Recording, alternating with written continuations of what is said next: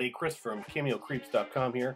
Today I'm going to talk to you about painting Lord Heinrich Baphomet, the Disease. Here I'm finished up my drawing here using a mechanical pencil and HB lead. Next I'll go ahead and spray it with a touch of workable fixative. Don't really need a whole lot because it's a really small piece, so you don't have to spray the crap out of it. Just enough. Okay, so here I've started to work on the background. I'm kind of blocking in areas. I want to keep this painting high key in the background and in the clothing, and you'll see why a little later. This is part of, well, I guess it's like a mini series of paintings, but this particular Cameo Creep has a brother, and you'll see why a little later. Working with a 3 round brush.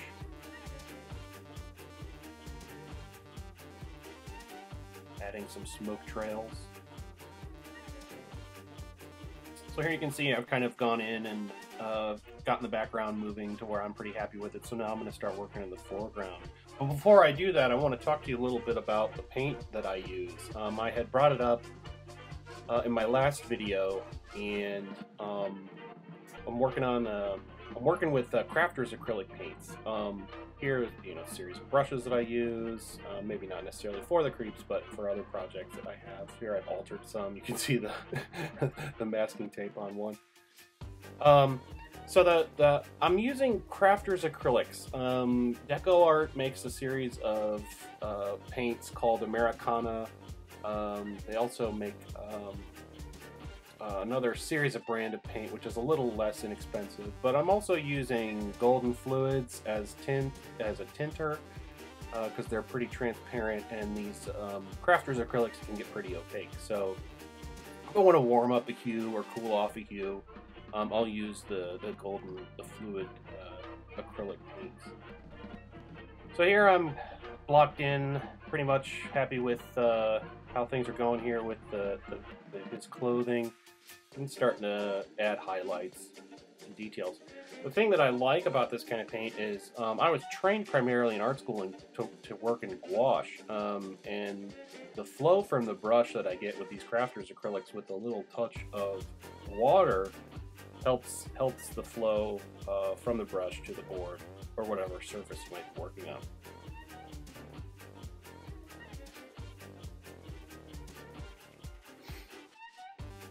So I'm using a 0 round watercolor brush.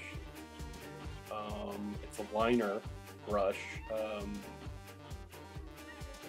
Winsor Newton watercolor brush, series 222.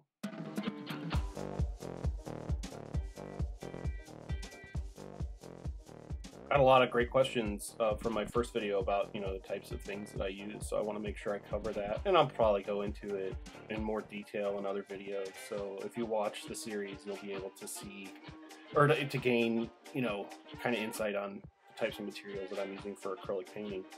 So here I'm blocking in. I've added a lot more water to the paint, to the pigment, to thin it out, so I can still see my drawing underneath. Well, here I'm starting to go in with an opaque paint to push those highlights and push and pull the space, so I've added some transparent effect there on the color, so you can see kind of into it a little bit. But I'm using like a warm white and a touch of, I think I'm using burnt umber here, just a smidge to warm it up a little bit, and to dull out the white. It's always pushing and pulling that. I think I'll probably go in and put a wash over top of it to knock it back just a little bit more. Here I'm going in, kind of starting to paint those edges, make sure those edges are clean so I can see, so you get some focal point. Gives the eye something to rest on when you have a sharp edge versus a soft edge. Little hits of white there. Once again, the painting Cameo Creeps is all about refining my brush strokes, trying to keep it as simple as possible. not over detail or overthink an area too terribly much.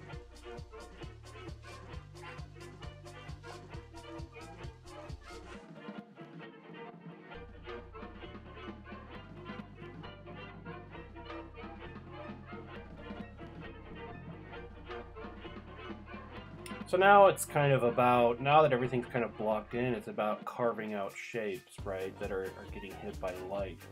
So here I'm doing the underside of the collar. Very simple. Same, maybe a touch more water than, say, what I was doing for the opaque. So it's a little more transparent.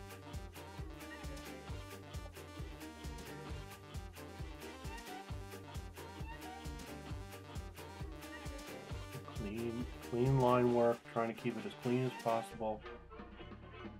You know, working at 2 inches by 3 inches does have its advantages. Like I said, you know, Cameo Creeps are about simple, keeping things simple. And as far as the approach to painting, so the simpler I can achieve an effect, you know, I'll run with it, or if I'm happy with it. Sometimes it doesn't work out. Sometimes I have to start over, wash it back, or wipe it off. But for the most part, I've been painting long enough that I know now kind of what works for me. So yeah, so here I used a half-inch flat to wash in a burnt umber over the entire piece.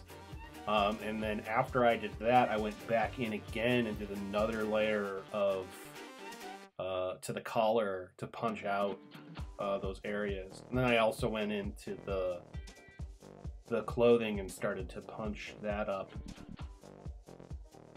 get those highlights and interesting details. So here I've started to work on the head, and this is what this is why I wanted to keep, well, there's two reasons why I wanted to keep the background and the clothing relatively high key in value. Because I wanted his face to be like a black goat. So I really wanted to get that contrast.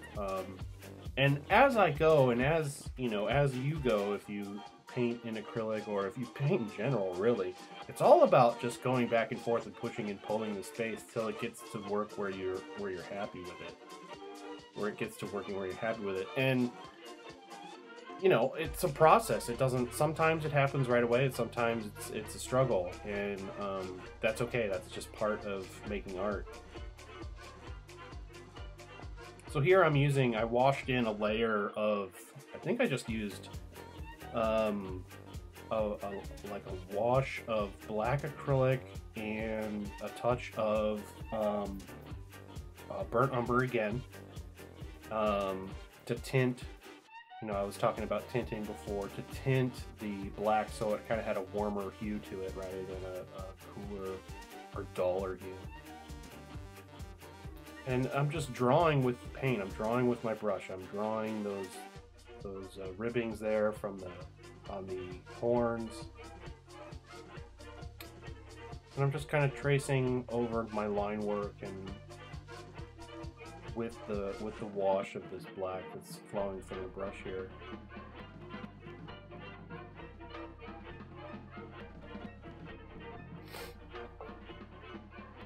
As I go, I'll start to add more of an opaque paint to the mixture that I've got on my palette to build. So I'll build up to an opaque rather than start with an opaque first. I like to start with washes first. One, because I can see my drawing, and then I can build up into that. So here you can see there I'm softening out the edges of that this head back there. Versus, say, the harder edge of the horn. You kind of get starting to determine spatial factors there for the viewer. Subtle, it's a subtle thing, but it really can be effective if it's done right.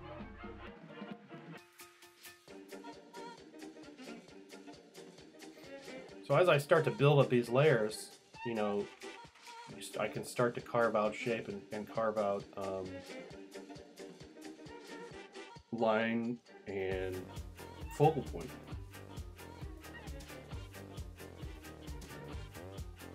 Working on his beard there. Once again, I'm still using it like a wash. It's not, I'm not hitting it really yet with an opaque. But I draw with my brush. That's how I work. That's how I've learned how to make art. Not everybody does that. There's painters who are very loose and whimsical. You would think that that's really difficult to do, but it's actually just a matter of accuracy of value and color. For me, this is how I enjoy making art. You know, for you, it might be something different. You have to find your voice and where you get the most joy out of it.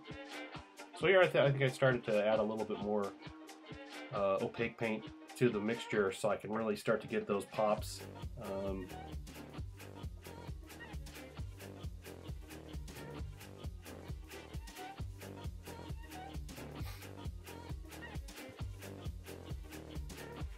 Once again, just kind of drawing with the brush. Drawing.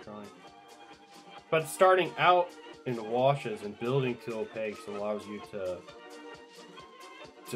push and pull that value structure that you might miss if you're doing opaque paint right away. And then you have to go back into it, paint over top of it, and so forth and so on. For me, I try to keep it as simple as possible. And I've done it before, don't get me wrong. I've made plenty of mistakes. But that's part of learning, you know, and gosh, you just don't ever stop learning. You just kind of, it is a process that will, if you are passionate about art making and, you know, you pursue it as a career like I did, you will never stop learning. It will always be, you will never, because it's that satisfaction that you have to constantly get to. So here is the brother. This is Lord Frederick Baphomet, the Cure. So you can see here he's very high key in the face. So I kept he had white fur and a black coat and a black background. So here I'm doing the opposite. I wanted to do the opposite of that character because these two are brothers. So one is the disease and one is the cure, right? I thought that was fun. So here I'm going in now with an opaque. I'm cooling off that really warm area. I want to get that working, but I'm still drawing with the paint. You'll notice I'm still drawing with it. I'm not laying in hues and tones and things. It's just how I work. It's just how I've learned how to paint, and I get the most joy out of that. So here, once again, I'm kind of going in with a cooler gray. You know, I've started to hit certain planes of the face that, you know, work for me. I added glowing hot red eyes, and I've also added the burn marks to his clothes, almost like he's, you know, smoldering. Also added smoke elements pouring off of him. So you have the two brothers here. So you have on the right you have Lord Heinrich, and on the left you have Lord Frederick. Thanks for watching. Bye bye.